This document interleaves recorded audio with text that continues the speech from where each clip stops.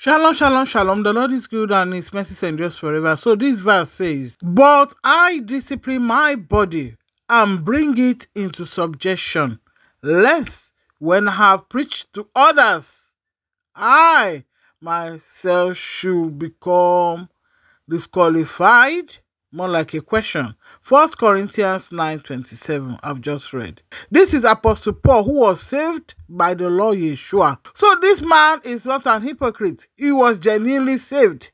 He's not one of the Matthew 23 pastors. And like Esther Saforo's testimony on how she was called out of worldliness to holiness. But why has she gone back on her vomit is the question many are wondering.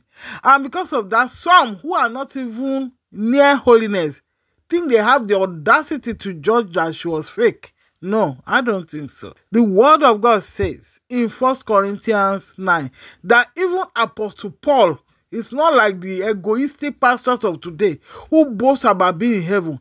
He was saved by the Lord Yeshua and still praying that not after preaching to others will it be a castaway.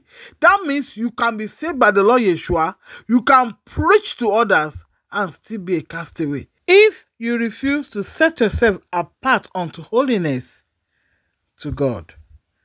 If not, if you go back to those who are yet to be holy, evil communications with them will corrupt your own holiness. 1 Corinthians 15:33. So let's keep praying for Esther Saforo and ourselves. Jude chapter 1:24-25.